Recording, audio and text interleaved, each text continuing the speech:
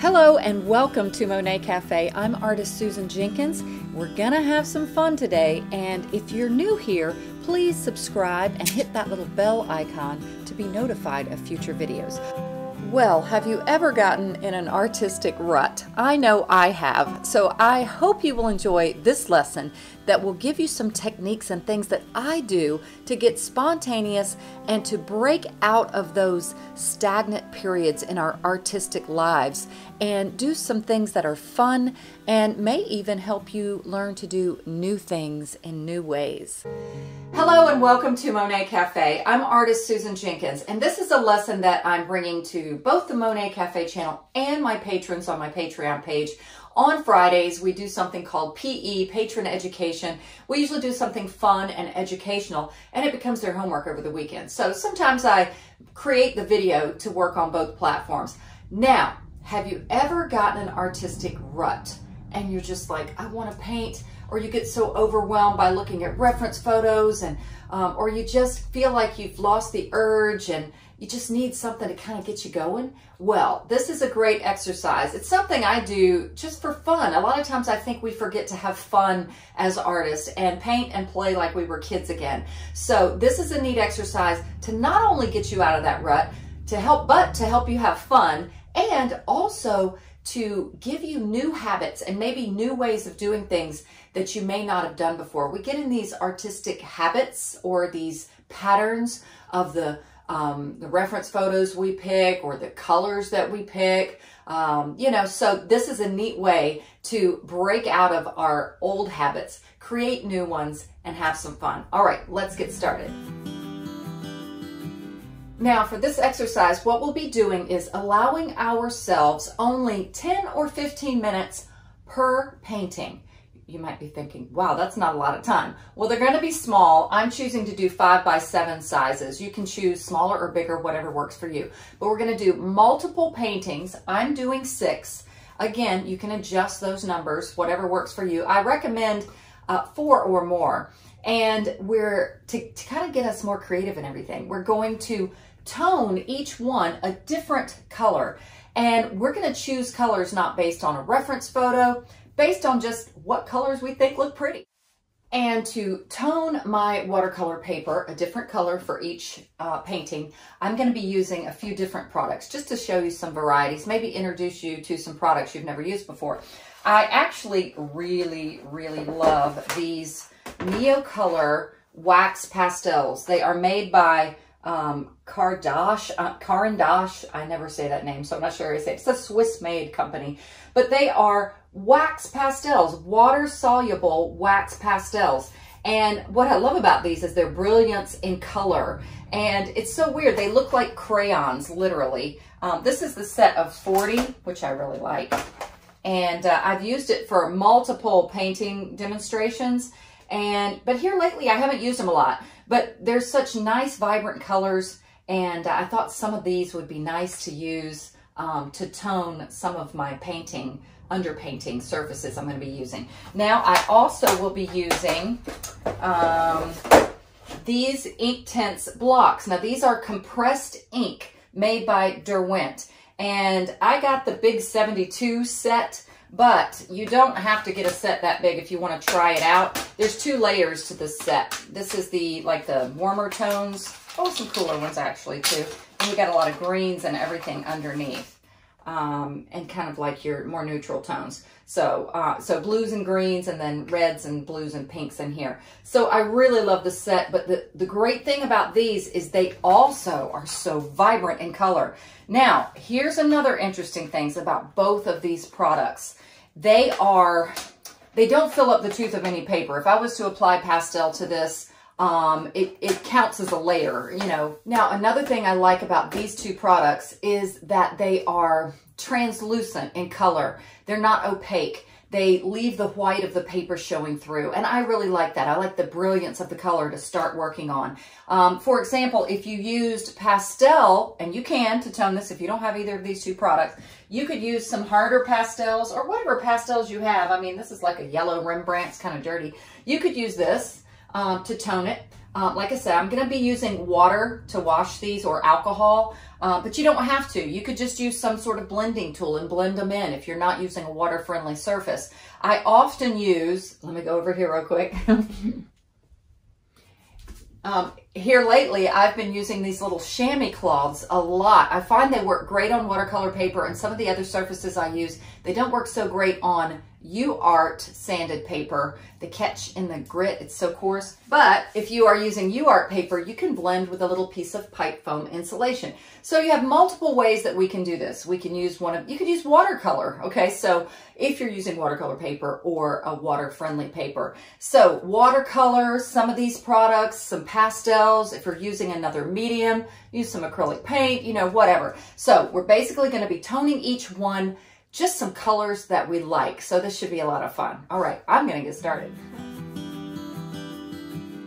I also wanted to share that I made my little 5x7 frames by a technique I use a lot. I use a mat, and the inside is 5x7, the outside is 8x10, so it's a nice quick way to make a standard size for whatever you're going to be painting. All right, also I wanted to mention too that my reference images, I'll talk more about them as well when I get done with this. Same thing, we don't want to get bogged down with getting so serious about reference images. So I'm going to show you when we're done with this and I get the paper ready, just a way to also break out of our comfort zone with choosing reference photos and having fun. All right, so I'm just going to get started. I've got the bright pink one here. Now I'm simply applying the first page here. I'm using the Neocolor Wax Pastels. And I did the pink, I did that really interesting lavender kind of purple, and that minty green. I really don't like tearing these labels. I suggest always tearing the labels off your pastels, but that's a little pet peeve of mine. I like it when, oh, I'm finding my little cigar cutter, because I don't like them the full length sticks, so I always cut them, and you can paint with them better by turning them on their side. So those are the Neo colors, and now I'm going to use the Inktense blocks to tone this side. And once again, I may have said this already before, use what you have. You can do this with pastels, but the point is, get some interesting colors you might not normally pick and just tone it without thinking of any reference photo in mind. Okay, now let's go ahead and wet these. I'm going to use alcohol. Oh, I love this part. It's so fun. So I'm using alcohol. I could use water. Once again, I'm using a water-friendly surface, watercolor paper. I'm also using my Chinese watercolor brush. I really love this brush. And I think I might have said this, I can't remember, but if you don't have any water-friendly paper, you're using UART paper or something else, well, you can wet UART paper, but like Sennelier paper, you can do this, like I said, with pastels and just blend it with a piece of pipe foam insulation, or like you see me using lately, a chamois cloth. You'll see me use that again in this example. I find the chamois cloth works really well. But no, see how pale these are? I've used wax pastels before on UART paper and they were way more vibrant. So now I'm going to do the Inktense blocks.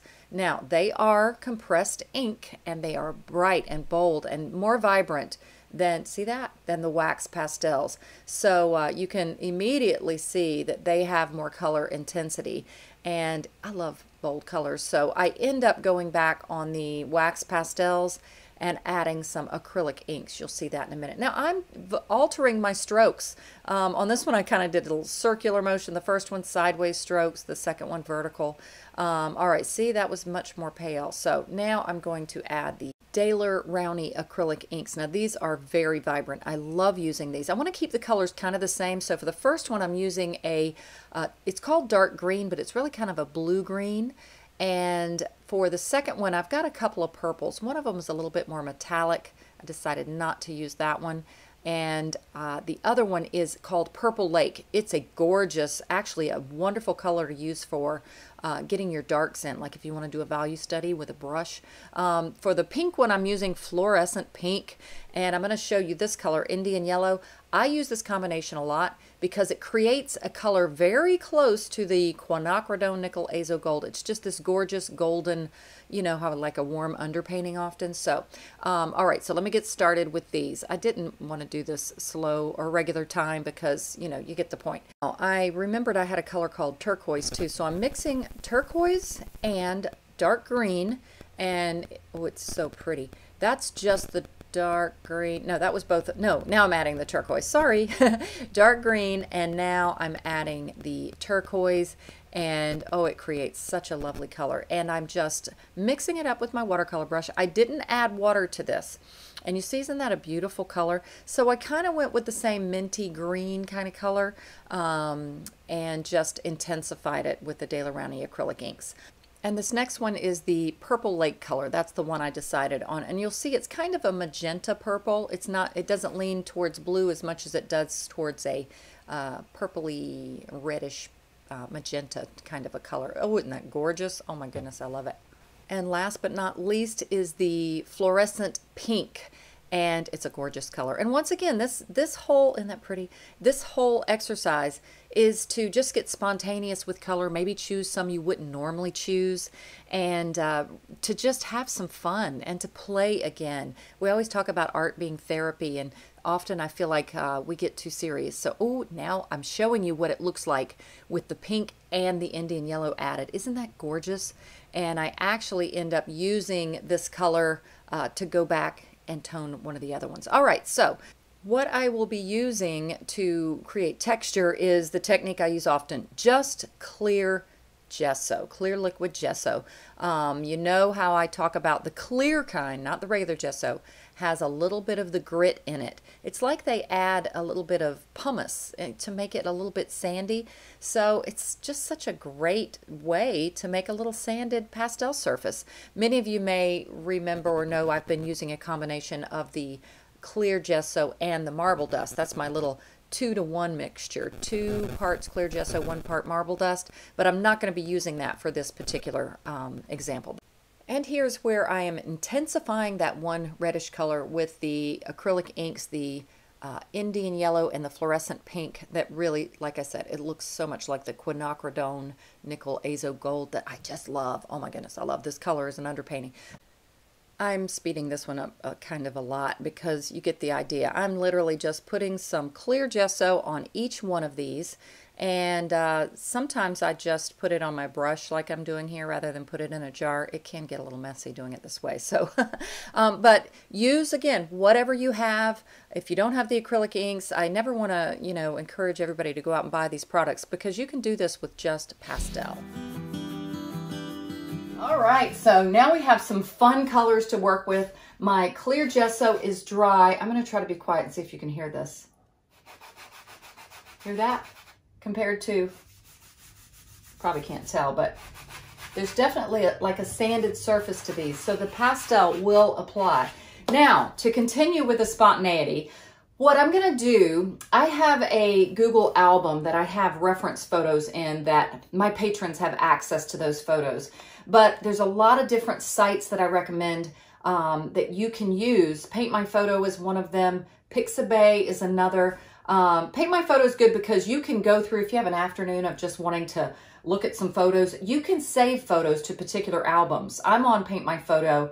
It's kind of like a little group. You have your own little page and profile. And I have, you know, landscapes, marshes. I have them all divided up. Birds, cows, I mean everything, sunsets. And what's neat about that is when you do an exercise like this and you're wanting to loosen up and just have some fun, you don't get bogged down with going in and going, oh, I need a reference photo. So this, I call it reference photo roulette, where I've saved a whole lot of them somewhere. These these will all be mine. I have a Google album that I'm starting to put all of my photography shots in that I think are good for painting. And my patrons have access to that. So the ones you'll be seeing me use right now are mine. But I do recommend that you have them on hand, even if you print them out. I have a box that I keep, or here's a file, but I actually have a box too, that I keep little cut up reference photos in, and just do like, close your eyes and grab one, and that's what you gotta paint. And then you've got 10 or 15 minutes to do it, okay? Oh, that's a sketch, I can't paint that. This is not the way I'm gonna do it, but this is just a general idea of what you could do. And this is good to take on trips if you travel. There you go. I actually think I have one that's kind of like that. That's my backyard. So, you know, and then go, okay, I want to do that one here. And once again, I said I might turn these. That might be pretty, or it might be pretty with the blue background. Okay, so purple, I'm going to choose for this one. Let's take it down a little bit here. All right, let's get going. What time is it? It is 2:10. All right. I'm speeding this second one up just a little bit, but the next one will be all real time. This one took about 11 to 12 minutes, and the next one that is real time took about, I'm thinking about 14 minutes. So I'm just speeding this one up to keep the video from being so long. So you guys, I hope you have fun with this. So I'm going to add a little bit of music right here. You can enjoy this one, and then, like I said, the next one will be all real time.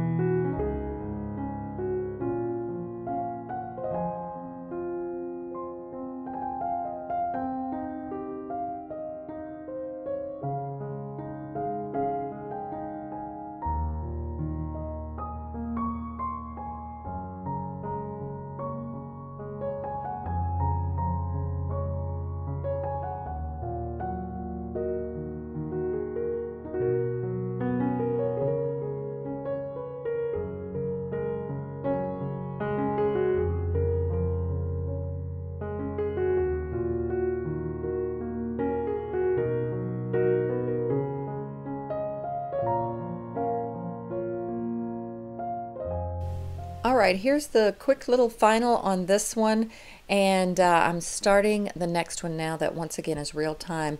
And also just a reminder, refresher of the point of this exercise is to get more spontaneous, break out of old habits, have some fun. And I think the end result, for me anyway, is it usually causes me to have more creative color.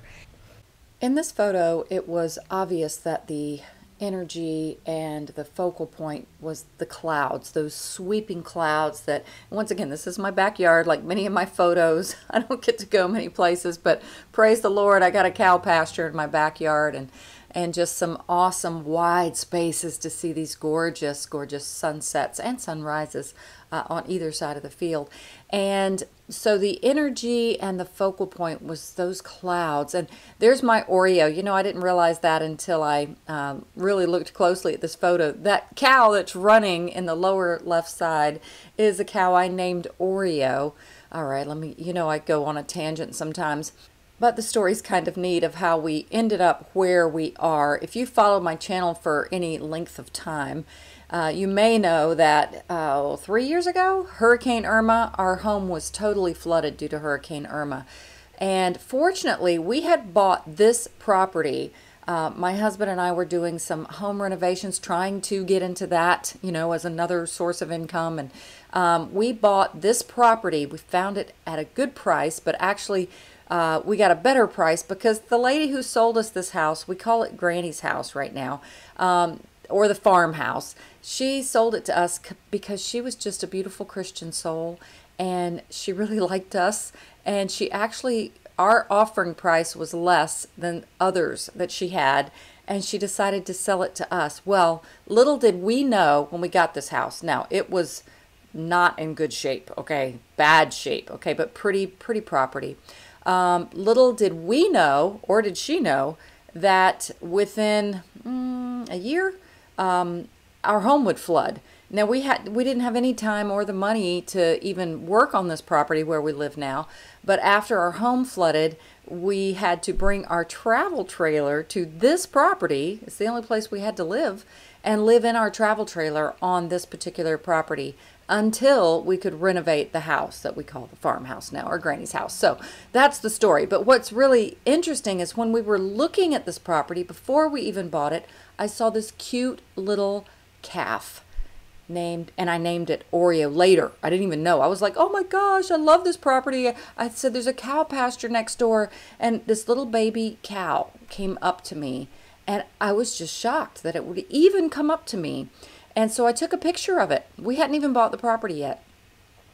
It was much later that I just, you know, the whole flood and everything, that the cow grew. And I guess I didn't realize that this was the cow, because they're always having new babies, that I had first met. I have a picture of her. I need to see if I can find it and put it in this video. This was the cow that I met when we first looked at this property. So anyway, I am just loving the fact that God provides even when you don't know what's going on. So we ended up getting this place renovated. It's nothing like our other house was. It's smaller, and you know, there's a lot of things that are different, but you know, we just make it work. But I just wake up and cherish this beautiful sky every morning. And I know many people, I know many of you because you're patrons of mine. And man, I love you patrons. If you're a patron of mine, I just love what we have going on. It's really awesome. I know a lot of my patrons, they support this channel just to keep the free lessons coming to YouTube on Monet Cafe. But I do give extra lessons when I can to Patreon. So anyway, so I'm just very grateful for everything. I've really gone on a tangent now, but I wanted to say, back to my point, was that I loved that I saw Oreo running to me. She's come to learn to know that the cows are like my garbage disposal. I save everything. I do a lot of juicing, so I save all of my, they love lemon rinds, orange, grapefruit rinds, tomatoes, just any kind of produce that I have left over. They love it. But Oreo has to run to me because the other cows, they're kind of like bullies. No pun intended, but she runs to me because she knows she's got to get there first, and I'm kind of partial to her. So notice though in the sky, typically we think of skies of being blue with white clouds, white puffy clouds. Look how warm the sky is, the tones in the sky. And even in the upper heavens, you see I'm using those neutral colors right now. And I want to carry that forward. A lot of times when I'll put something in the sky, I'll see if I can bring it down and put it on the ground. You know, normally you would definitely do that in a reflection, like if there was water, but I even do it in things like fields because you want to bring a harmony to your painting. And so I connect it that way. But anyway, find what your focal point is, and again, the energy in the sky. But it was really, if you look in the photo, you see that brilliant spot that's kind of to the, not quite the middle, down a little lower, and a little bit to the right where there's just the brightness. That was the focal point. And I changed the color a bit. I made it a little bit more of a bright pink. But as long as you get value right, you're doing good. And you follow the rules of neutrality and when things should be bold and when they should be neutral. I always recommend this one video I did because it's so popular right now, but it's 5 ways to create depth in your artwork. And I think just over the years of me learning from others and everything, that video just came together in such a good way, and I think it's a really great one for beginners. Okay, so you see the color that I'm using right now, the kind of orangey neutral color I just had. Can't you see the warmth in the clouds right there? So that's why I was choosing colors like that. And I guess I should talk a little bit more about the point of this lesson, to get out of an artistic rut. And I really do think when you have these surfaces that are a color that you just really didn't think about all that much, you just thought it was a pretty color, and then we just kind of go with it with a painting, I really think it creates fun, excitement, energy, and kind of gets us out of our comfort zone. So now I do recommend, this is another thing to get out of an artistic rut. This is going to sound weird. You got to be prepared to be spontaneous. And what do I mean by that? If you're going to go ahead and do these, which I recommend, do a lot of them, get them done, and have them readily available so that when you get that artistic urge, you don't have to get, break out all the stuff again, create an underpainting. You're like, oh, let me grab one. I can't tell you how often I do that when I'm like, I just have a few minutes and I've already prepared some of these, whether they're a 5x7, a 6x8, an 8x10, 11x14. I prepare multiple sizes, and then also have you, like I say, my reference photo roulette, have you some reference photos in a little grab bag, or like I have some now on my Google album. Google albums are great, but there's other things like Dropbox and places where you can save things. I've just found the Google albums are really neat. Now notice I'm giving a lot of cool colors to the grasses here, and it's like many artists say, value is king, meaning the lightness or darkness of something, but color gets the glory.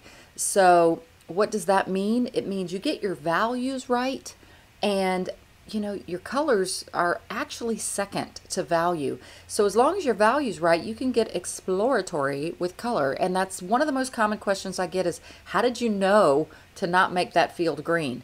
Well, I know the value was right. If you squint your eyes, you can see the field is darker than the sky, obviously. The upright trees, by the way, things that are upright are typically darker in value, like trees and foreground grasses if they're tall like that. Things that are flat are usually lighter, and they get even lighter in the distance. So if you understand those rules, it's like I've been saying lately, it's not rocket science. It's just some artistic rules.